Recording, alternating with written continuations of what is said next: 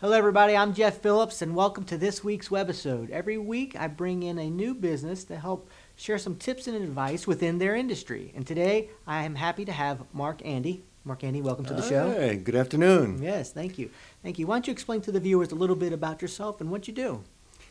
I'm a massage therapist and I also have skills in a wide variety of types of therapy. I specialize in acupressure and meridian style massage.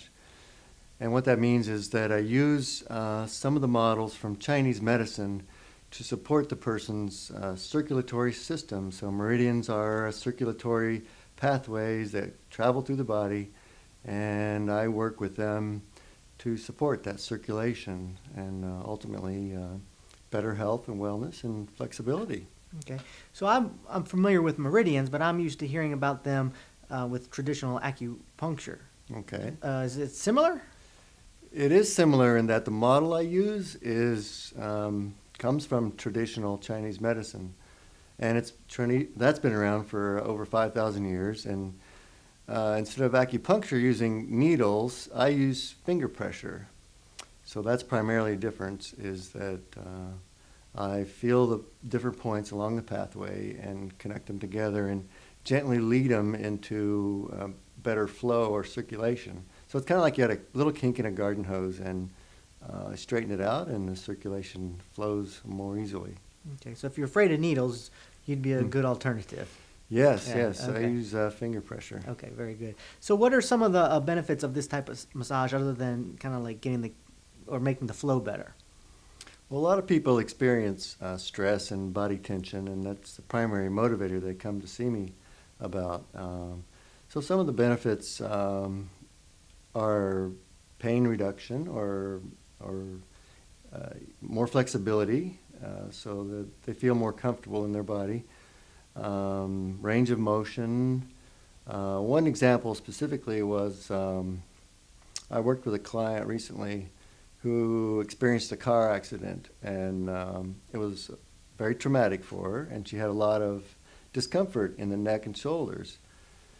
So I worked with her on the pathways or meridians, that circulatory system, to support that increased flow. And I helped her through that process and gave her some self-care tips, some stretching and breathing exercises. Then also I go a step deeper. I go, well, how is it that she had this car accident and almost 10 years later is still experiencing the effects of it? So I ask her about what's the decision she made about that experience, and how did that formula create a continuing discomfort in her body? And for her, that car accident made her a better driver. She was more careful. So long as she thought about being a better driver, she was on the backside of it reinforcing the car accident. So what I did was I asked her if she would be willing to redecide that from the neck and shoulder tension to looking in the rearview mirror. And she was willing to do that. So I connected those or restructured the way those thoughts interacted with her body, and she had very long-lasting results from the experience of restructuring the thought and increasing the circulation flow through the neck and shoulders. Okay, so that sounds very successful. So why don't you explain a little bit about what acupressure and meridian massage is like? Well, it's a little bit like traditional massage. In other words, my clients will lay on a massage table and relax, and I will go through an assessment process.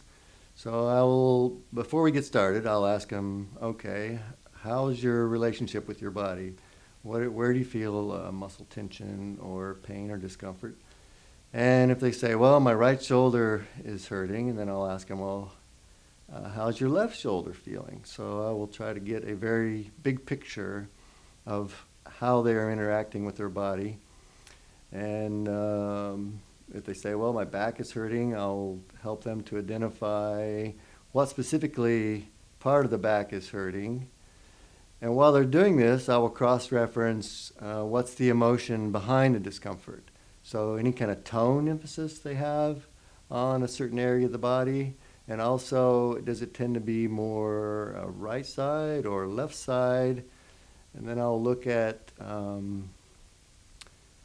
how that interacts with meridians. So I'm thinking structures of language, the emotional impact into the body, how long the condition has been present, and also the meridians that are active in that area. Well, I really like the way you tie the mental thoughts in with the body, because Yes. I mean, it is all connected, as we all know. So, well, very good. I appreciate the information and the time you took today to come out. And any of you that would like more information and would like to talk to Mark Andy in person, check out his contact information at the end of this video. If you'd like to continue the conversation online, feel free to add any comments below this video. That's all we have for this week. Until next time, take care. All right. Thank you. Bye-bye.